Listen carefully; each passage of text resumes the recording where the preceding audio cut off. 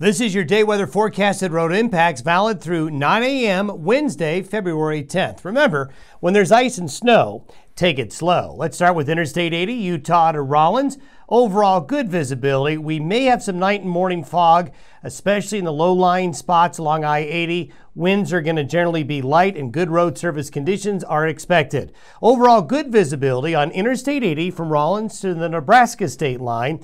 There still will be pockets of a few areas of blowing snow between Arlington and Elk Mountain and between Cheyenne and Laramie, just in a few spots. West winds are going to be gusty, though. Do be ready for wind up to 45 miles an hour. Just a few wet spots where that blowing snow is occurring between Cheyenne and Rollins over the higher elevations. I-25, Colorado state line to Buffalo, good visibility. A few windy areas, but only a few wet spots in I-25 between Wheatland and Cheyenne. Otherwise, road conditions in I-25 look to be good through Wednesday. Interstate 90 in good shape. Good visibility, winds will be less than 35 miles an hour, and you're going to find dry road surface conditions along Interstate 90 from the Montana state line to the South Dakota state line. For daily weather updates and road conditions, visit WYDOT's Facebook page, go to wyoroad.info or call 511.